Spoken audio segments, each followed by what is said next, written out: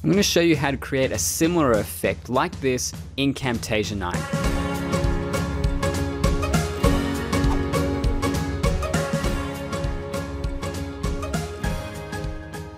So what I have here is a map of Melbourne, and I'm going to create a map path coming from here, Flinders Street Station, up to from St Kilda Road, going across here and finishing around about there. At the moment I've inserted this little red dot, which is just a shape, and I've added a behavior in there.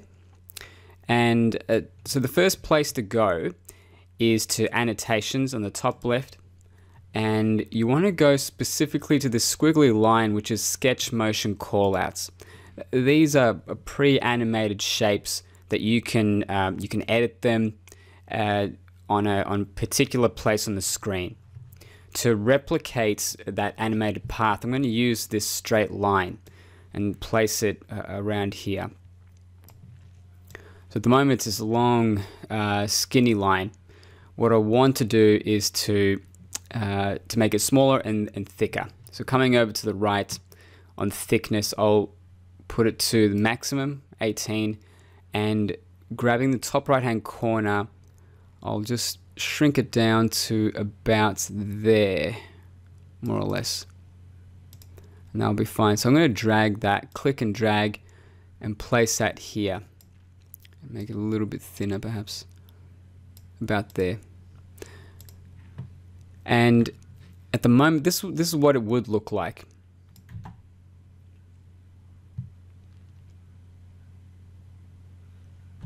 So it's all a little bit slow going. So I'm going to move that red dot a bit further over and the line about there.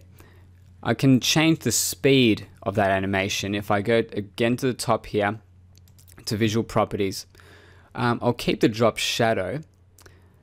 Actually, let me just take a step back from there. It's under here, under annotation properties. You want to go to draw time, and I'm going to change that from 1.0 to 0.2. This will be much faster now. Yeah, so that's going to be a lot better for my purposes. So this straight, if I go down and look at the timeline here, I'm going to stretch that out to the very end, and I may need a number of these. So I'm going to stretch out the map to let's say around here. That should be enough, and these two objects to the end. Just to make this a little bit easier, I will increase the size of this. Just undo that. So now I'm starting here. The first object, this first line is there.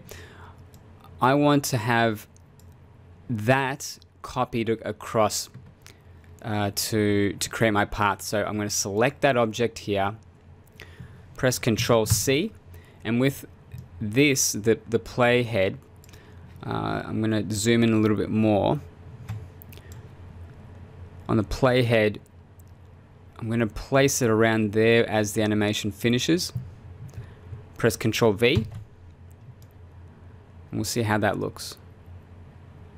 So that's, at the moment, that the one that's copied is going to be right on top. You can't see it. So I'm going to click, with this one selected, I'm going to click that object, drag it, and you now can see it's separated.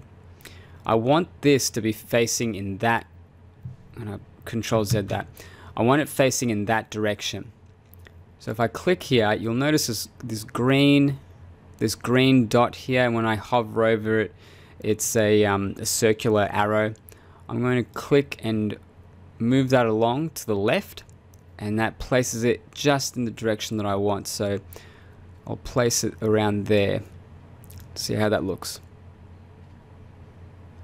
And from the start. Okay.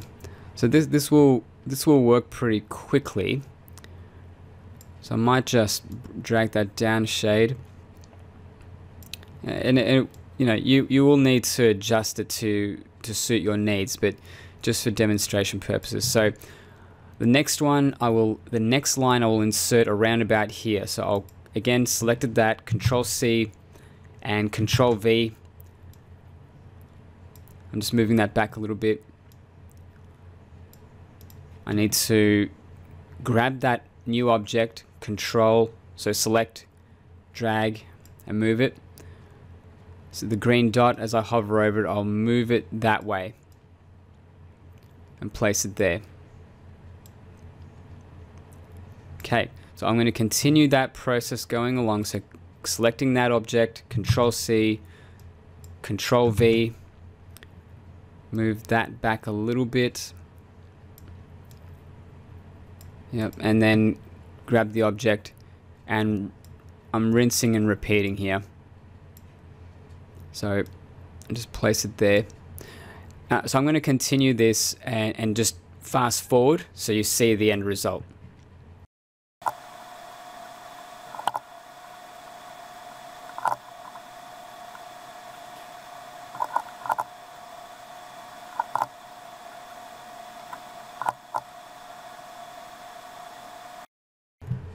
Okay, so I've completed this. So I copied and pasted these sketch motion lines in this direction, and I copied and pasted the previous shape and dragged it over here.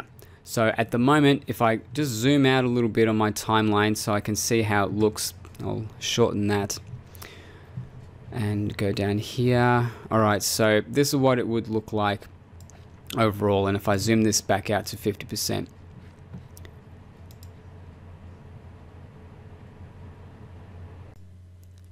So that's how you create an animated path on a map using Camtasia 9.